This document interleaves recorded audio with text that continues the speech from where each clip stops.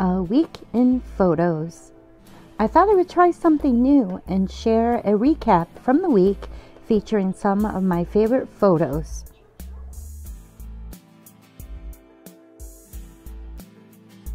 You know me, I love growing all over the place, and it's winter time, so let's start in my indoor garden. Check out the Alta Farm this week.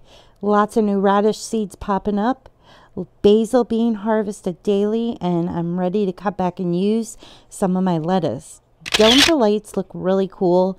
The camera on my phone totally emphasizes the pink. Here it is without the lights on. Gorgeous. Gotta love having this just a few feet from my dining room table. Check out those strawberry seeds I started indoors. It's about time to get them ready to go outdoors before spring arrives. With the unseasonably warm weather, lots of really fun things are happening in the outdoor garden. I went ahead this week and hung my spring wreath, anxiously waiting for spring. Check out that ground cover sedum. I don't think it ever died back this winter. A Facebook garden chat group member had questioned about lamb's ear, so I had to go out and check on mine. And sure enough, look, it's coming up, just as if it was late spring. Crazy weather we've been having. Time to share some of the really cool things for the garden I've been finding while shopping this week. You can imagine my excitement to find this in the garden section at Costco this week.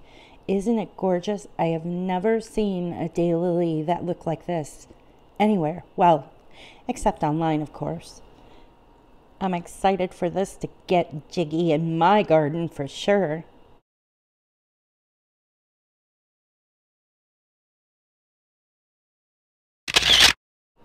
This one, who can resist that ruffled edge with that green border? Oh my goodness, this one is going to be super pretty to see bloom.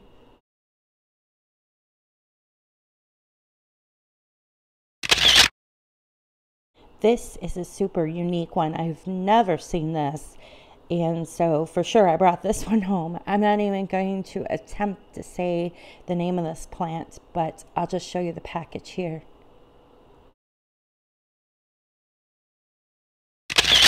I try very hard to pace myself every time I go grocery shopping because there's so many great varieties available of these bulbs to bloom. Here is one package of the doubling begonias I'm going to start out in the dome this week for a container garden. I put this one in the cart to bring home as well, just because when I Googled it, it was something that showed up in the botanical gardens in Chicago, and it was just gorgeous. But now when I shared it with my Facebook friends, I got some mixed reviews about growing this. So I'm going to go ahead and do it because it was a great price, and hopefully I can share how it grows in my garden with my friends on Facebook. Okay, this was super cool. I found this at Costco as well, and it's a complete kit to raise your own bees. How cool is this? It was a great price, and I'll show you the box here. It has everything included that you need. There's even a little booklet. So of course I shared this online with friends, and before I dive into something like this, because you really need to think about this, I think I'm going to look into some classes and study up a little bit on bee raising. But this is a great deal, and I hope I don't regret not getting it. Couldn't resist these little container blooms. They were $3.99 a piece when I was shopping for produce at Kroger's. I love all the unique seeds and bulbs I'm finding in very unusual places. Where are you finding gardening supplies this year? Many northerners head south this time of year for spring break. Me, I head out to the dome.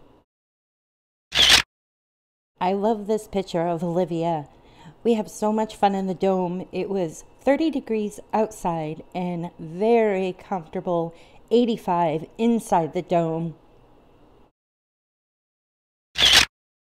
This arugula planting is pretty exciting. I love the colors in this one.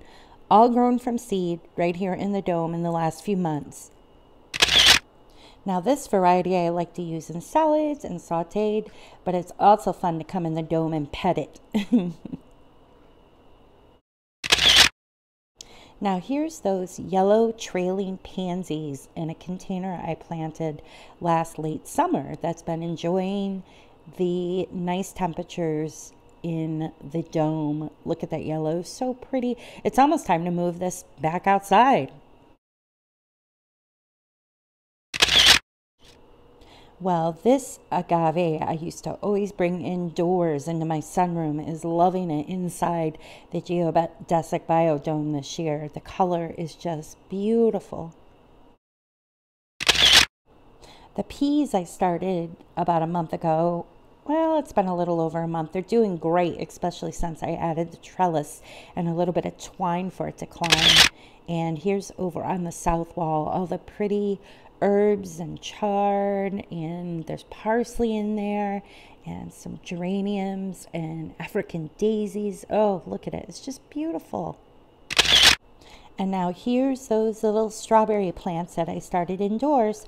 I've brought them out to the dome, and we're going to add some really good soil to it, to the little plants, and it's going to be fun to watch them get a nice head start out here in the dome. Who knows, maybe we'll leave them in here and let them produce.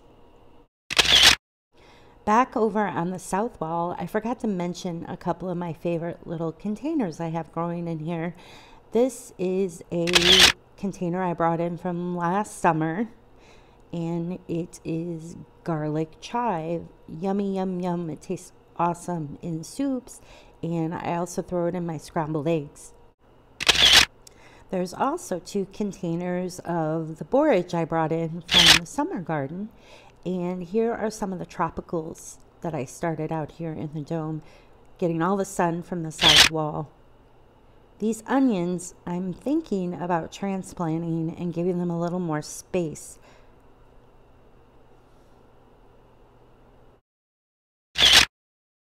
The mint looks so pretty, isn't it pretty? But be sure to always keep it in a container, because this stuff can get out of hand if you plant it in the landscape. I've got some raspberries in containers in the dome that are doing great. Look at the fresh new green growth on that.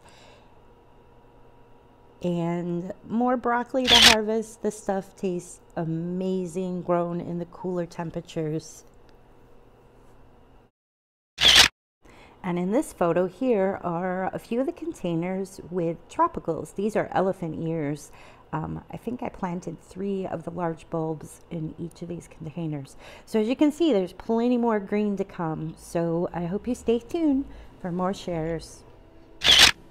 And with spring comes fresh new things. I had to share this cute little video I took of my neighbor's new chickens. Aren't they cute? All right, guys, signing out from Northwest Ohio. Check me out, Friend Haas. Now be sure to subscribe to my channel by clicking here.